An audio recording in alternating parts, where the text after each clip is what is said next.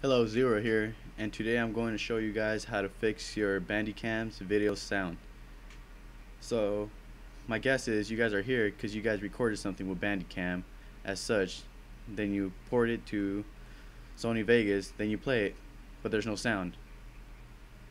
So I'm going to show you a quick fix for future videos, or after that I'm going to show you how to fix the current video you're on. So the quick fix for future videos is go onto your Bandicam settings, go to video, settings, then change the codec to PCM. By default it's going to be on MPEG. So just put it on PCM, hit OK. So next time you do record, it is going to have audio like this one. So as you can see, it's building the audio. Now, hello, Zero here, audio. And today I'm going to show you guys how.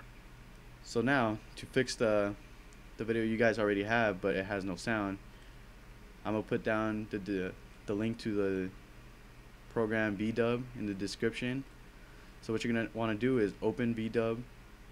Once you download it, extract it, open it, go to File, open your video file, click the video you want to fix, go to Video, go to direct stream copy, go to audio, full processing mode. Then after that, you got all those settings right.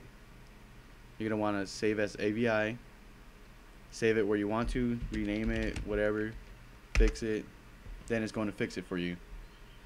Once that's done, you could exit out, look for the video, as mine is right here, Burning Hands fixed. So let me delete this real quick. So then I'm going to port it in. Now as you can see, there is audio there. There